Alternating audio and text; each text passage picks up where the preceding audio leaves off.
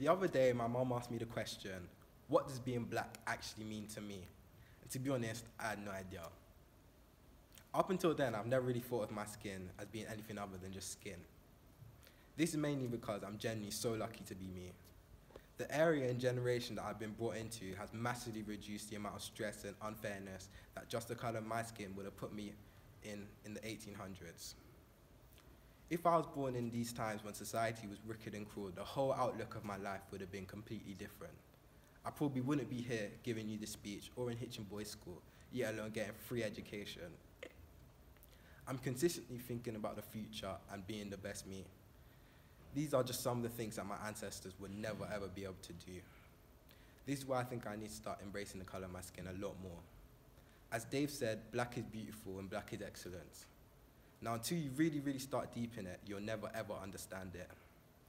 The fact that I'm able to do this speech in front of you really opened my eyes onto just how lucky I am to be black.